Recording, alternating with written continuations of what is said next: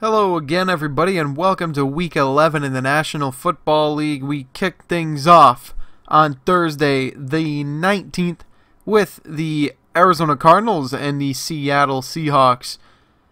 So this is a battle for first place in the NFC West. The Cardinals, of course, are coming off the Hail Murray against Buffalo, and the Seahawks have not looked good in about 4 weeks. So this matchup is really going to determine who takes the stranglehold in the NFC West, because I don't think the Rams are a legitimate threat, and it's really up to these two teams. And the Seahawks have a lot of issues, and the Cardinals just look like a team that has it all together. So they're going to be my pick on Thursday night. Give me Arizona. Then on Sunday we have the 9-0 Steelers against the 1-8 Jaguars. The Jags have lost 8 straight, and that will be 9 straight. Sure, this is a trap game for Pittsburgh, but there's no way the Steelers lose this game. Give me Pittsburgh. The Eagles at 3-5-1 versus the 6-3 Browns. Philadelphia has won 5 straight games versus Cleveland, but the Eagles are coming off an embarrassing loss to the New York Giants, in which they still retained first place in the NFC East, but a loss this week and a Giants win would flip that.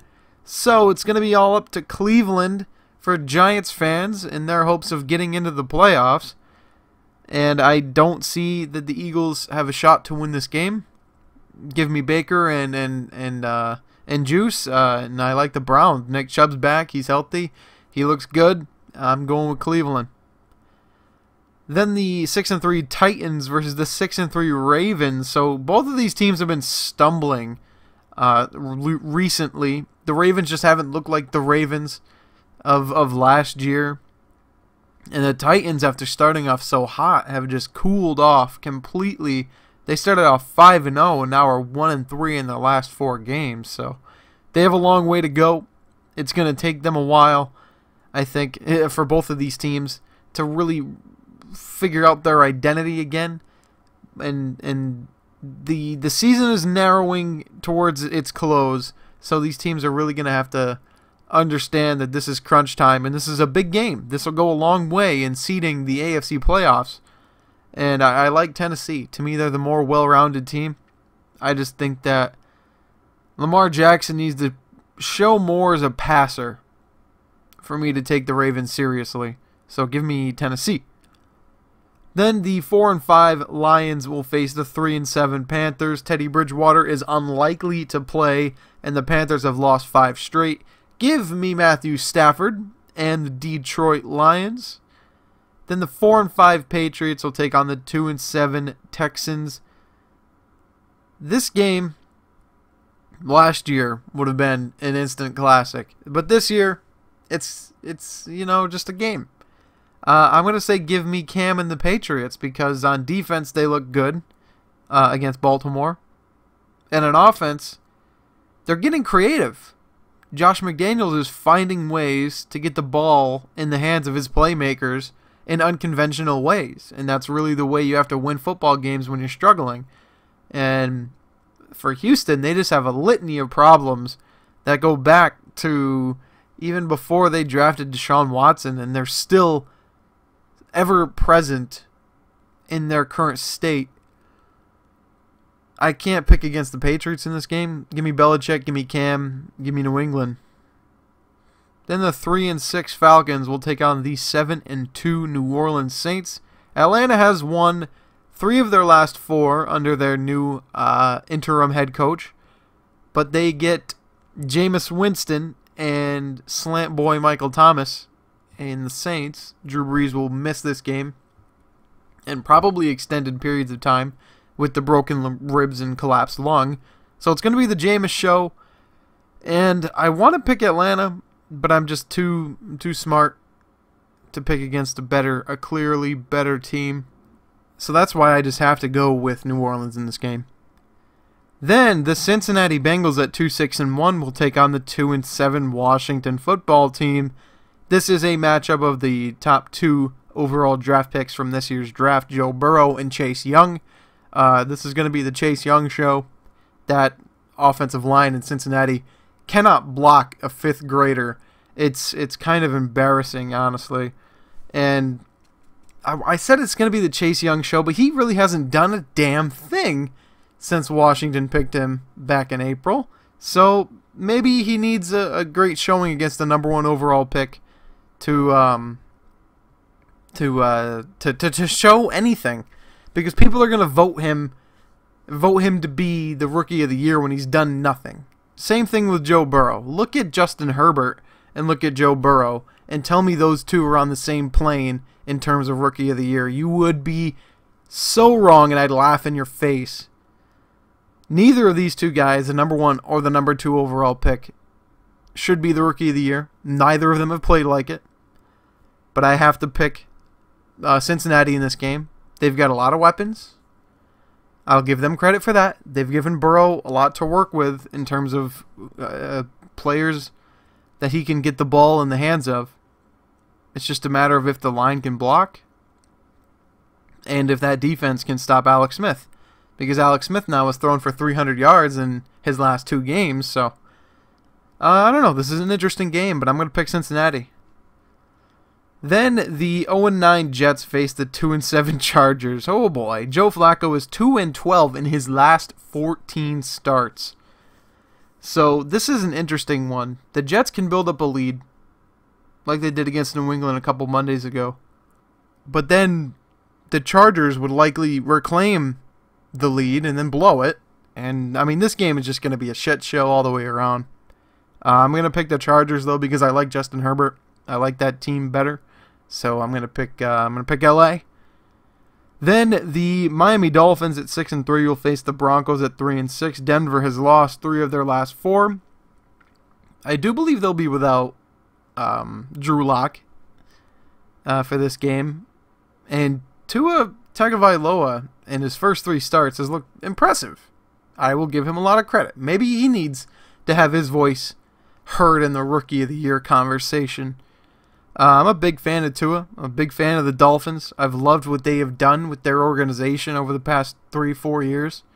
And for Dolphins fans, it's been a dreary few years, but it's led to this. It's led to them getting their guy, and now they have a chance to do some special things in the playoffs.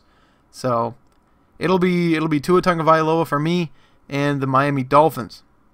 Then the Dallas Cowboys at 2-7 will take on the 4-5 Vikings. Vikings have won 3 straight after starting 1-5.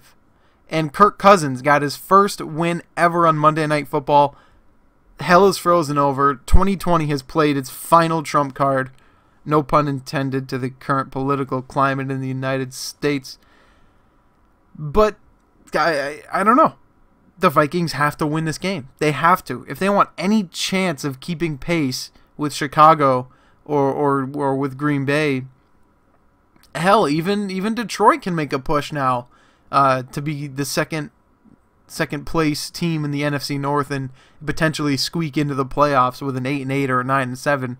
So it's not out of the realm of possibility for any of those teams to make the playoffs, and the Vikings need a win like this. And when you have a clearly inferior opponent like Dallas, you need to put them down handedly.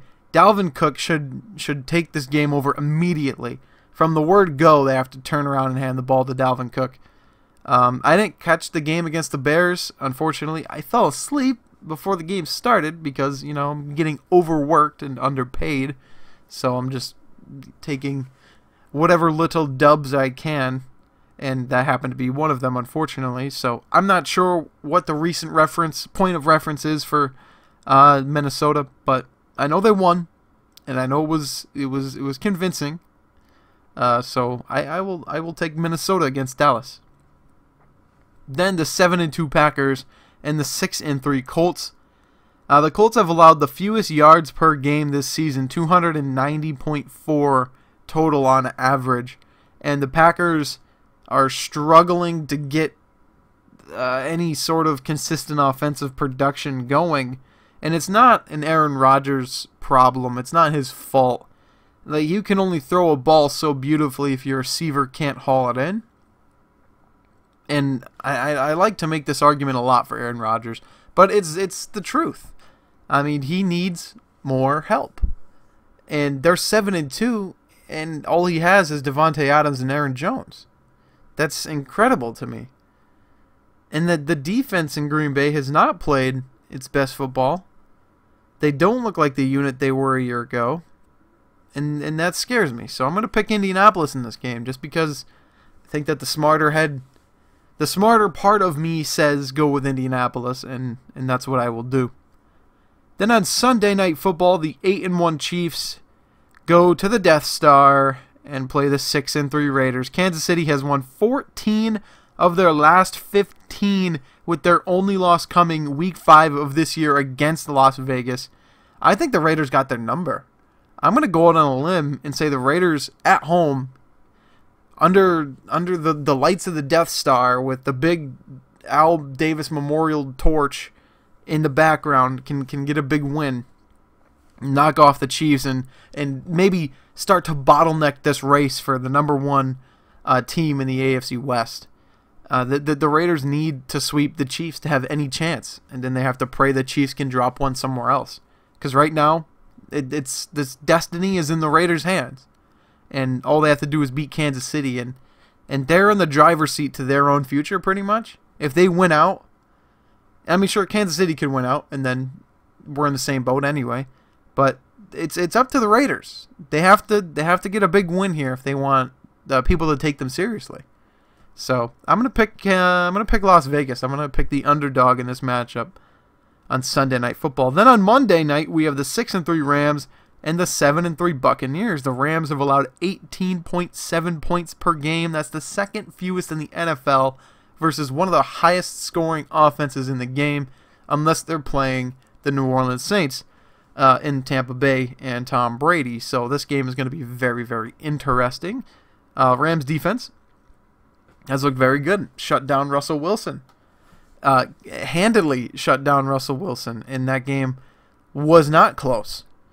And they have a tall order ahead of them against Tom Brady and all these weapons, and Evans and Godwin and AB and Gronk and Howard and Brait and Ronald Jones and Leonard Fournette and LaShawn McCoy. And there's just so... Is LaShawn McCoy there? I don't know. Probably. Who knows at this point? They have so much talent. To be 7-3, I think is a disappointment if you're a Buccaneers fan. You should be undefeated right now with all that damn talent. But I'm going to pick the Rams in this game. I think that defense is going to win this game, and the defense in LA just has shown me a lot over the past few weeks. So I'm going to give the nod to the Rams on Monday night.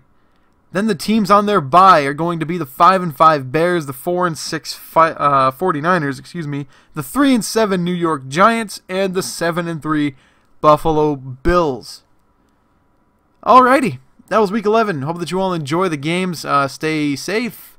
Be smart. Wear a mask. All that fun stuff. Enjoy your weekend. Enjoy some football. I know I will.